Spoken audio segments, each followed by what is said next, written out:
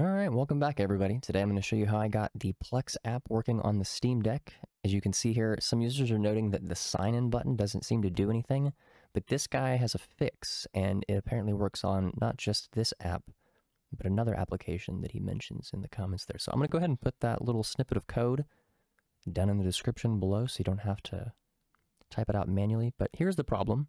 You hit sign-in, and then nothing happens. So you're going to want to open the terminal, run that command. I'll put it in the comments.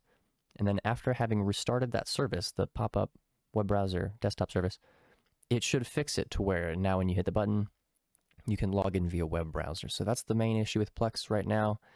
It's not an issue with Plex actually, and I feel bad for the guy getting dinged on the stars for an issue that's actually a Linux problem within the Steam Deck itself. So if this helps you, hit that like and that subscribe button. Here I'm just going to show some other extra goodies that you might run into while setting up the Steam Deck. I'm just going to add my library and try to run a video to see what it looks like. Test the audio and the video.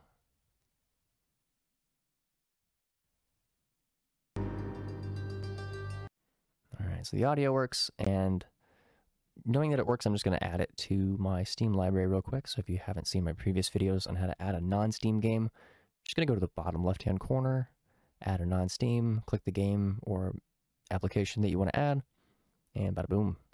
Restarting into the gamepad UI now. I'm going to go over to non-Steam, and we'll see if we can get this working with Steam inputs, and just make sure the desktop resolution looks similar to what it looks like over here. And immediately we can see that I've now added bars on the left and the right. We're not full width, it's full height.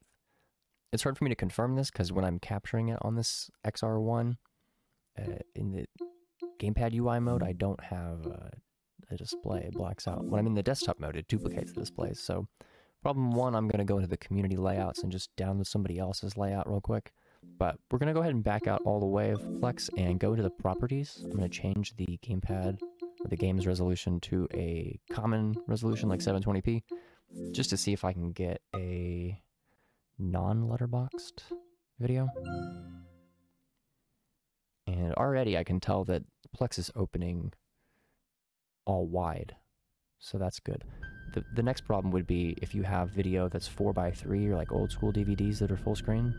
Now you're going to have bars on the left and the right of the video, and then on the top and the bottom. But most of my content already has bars on the top and the bottom. I have very few DVDs, so I prefer it to be full width if I'm going to choose an unsupported resolution. So I'll keep poking around. I'll try different desktop resolutions to see if there's one that is this aspect ratio of the Steam Deck, but more common, because that 1280 by 800 was not doing it.